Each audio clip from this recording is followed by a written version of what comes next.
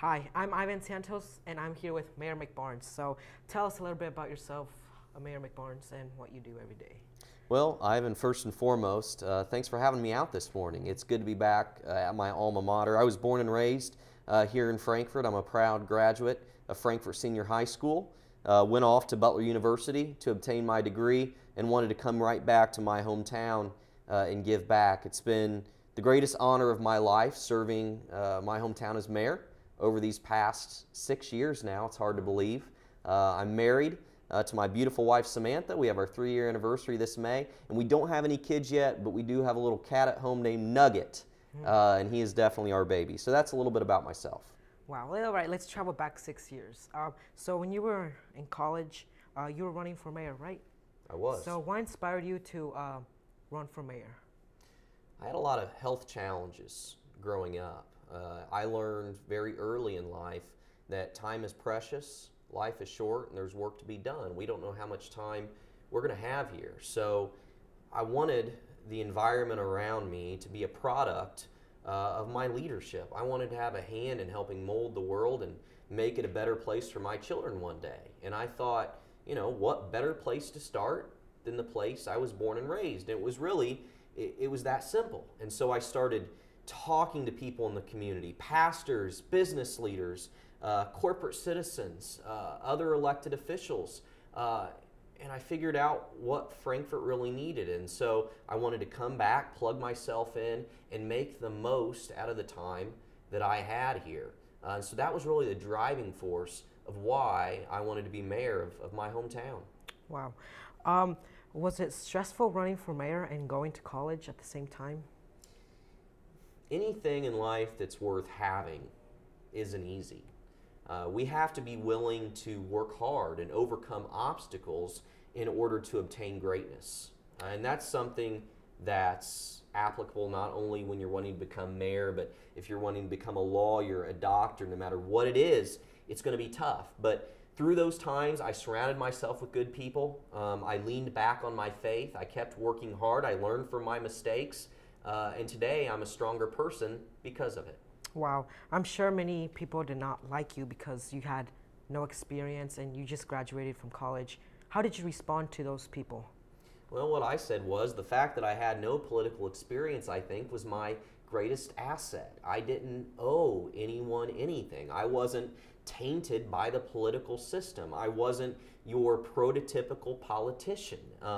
And I believe that fresh voice, the ability I had to come right in and inject new ideas into the city and not to do things the way they had always been done, to think outside the box, to be a young individual that had a different view of the world in this community was something that eventually people took a liking to. And I believe because of that, we were able to draw people in and to this day get people involved in local government that had never been involved before. And how did we do that? You know, and to this day I tell people, if I can do it, you can do it. And it takes the common citizen, just like me, just like you, to rise up, make a difference in our city, and to change it for the good.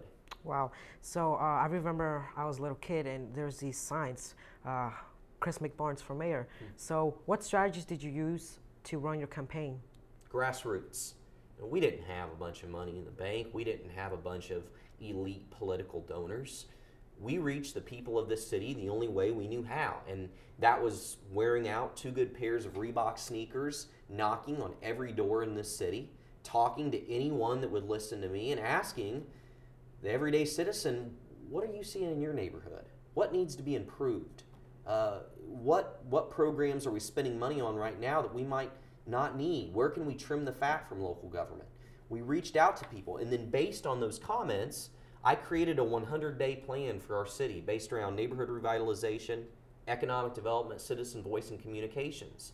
Instead of my first 100 days in office, here's how I'm going to start attacking these problems. So we were very transparent about our planning. We are to this day, and that's how we reached the people of this city. It was very much the grassroots effort that allows me to have this position I have today. I'm very grateful for that. Wow. I've seen many changes around downtown and the TPA. How do you come up with these projects and decide what to do with Frankfort? We have a lot of focus groups. Actually, You know, I have a group of students here at the high school called the Frankfort Future Leaders Advisory Council.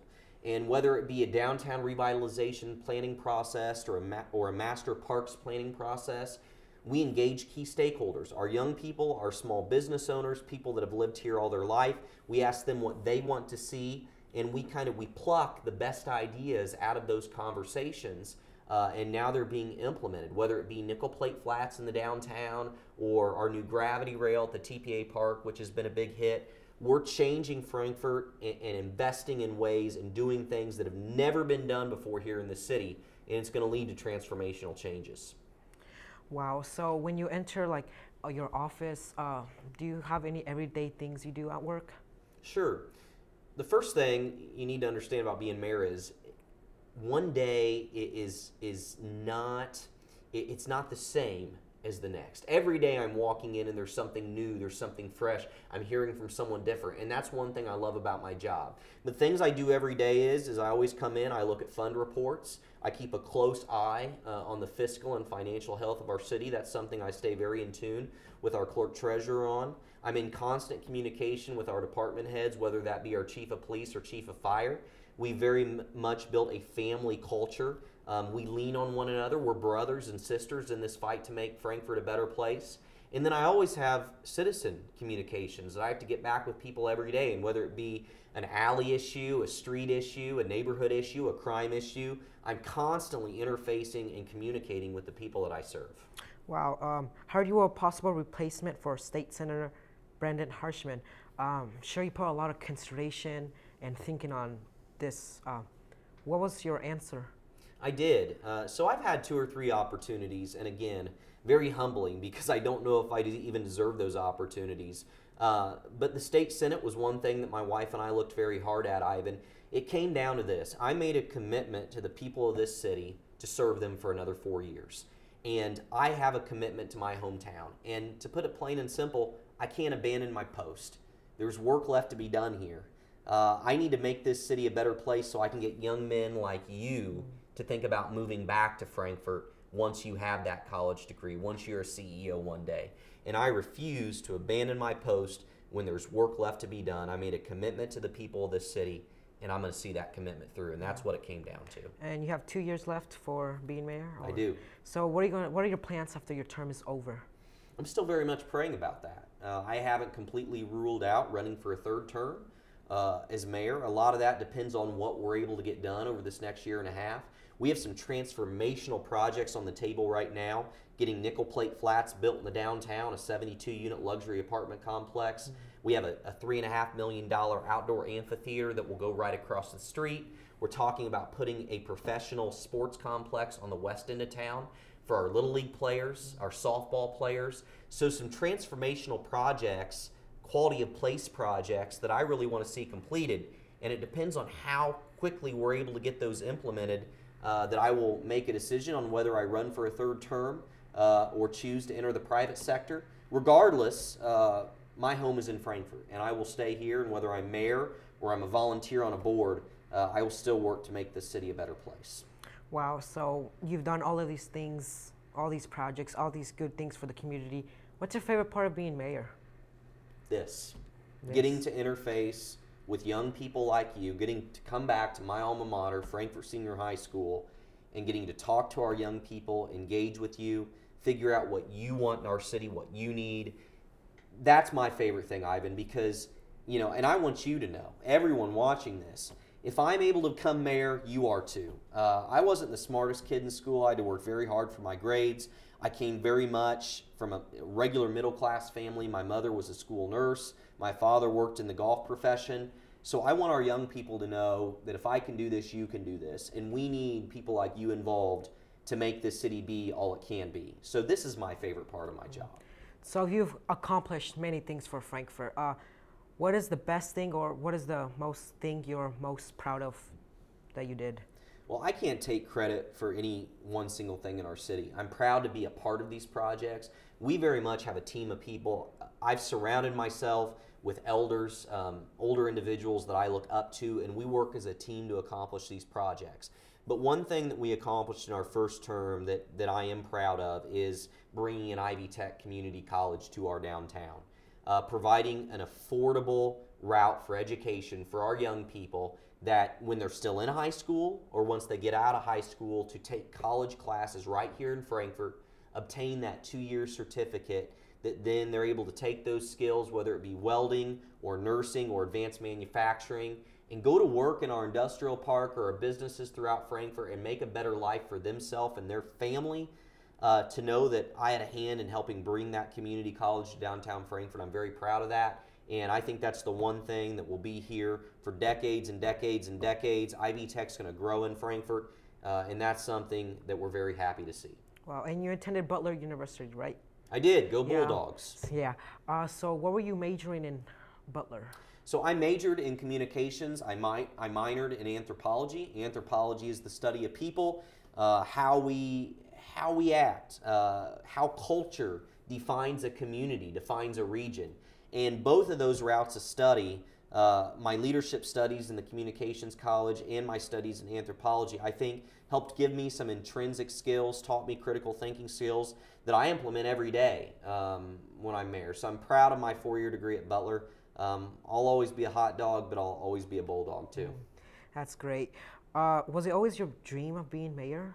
No, it wasn't. I wanted to be a doctor growing up. That's all I ever wanted to be. And again, spent a lot of time in a hospital, a lot of operations, and you know, I finally decided, Ivan, that I didn't want to spend any more time in a hospital. But I wanted to help people. I wanted to help people. I wanted to make a difference in this world. I was a dreamer, and again, you know, I wanted to come back, and I thought, what better place to start than my hometown? And so my story, I want you to relate to this. And you know, you might have a path in life that you're dead set on, that you think, this is my dream and I'm going after it. But be open, be in prayer, talk to people around you, have your heart open to new opportunities. And if you have a passion to go a different direction, go after that passion. Because in this country, if you work hard enough, any dream is attainable. So when was it when you're like, I want to be mayor of Frankfort? I'll never forget, I was driving down Wilshire Drive right behind Clinton Street Apartments. I was in the middle of some surgery, so I had to come home from school, and I was on a brief leave from school, going to another doctor's appointment. And I was looking at the streets of Frankfort. I was looking at the space around me. I was taking these leadership courses at Butler, studying the greatest leaders of our time, from George Washington all the way to John F. Kennedy and beyond. And I thought, you know what, Chris, why not come back and implement sound leadership principles in Frankfort? And it came to me so clearly, this vision of making my hometown a better place. And as funny as it sounds, I decided then, why not be mayor? And I had no clue when the next election was. I didn't know anything about politics. My family had never been involved in politics, but it came to me clearly. And from that day forward, I set myself on this course of working hard, running a good election process, debating my opponents, putting good plans out there, listening to the citizens, and here I am today. Wow. So you did very good running for mayor. I think you got 75% of the voters to vote for you.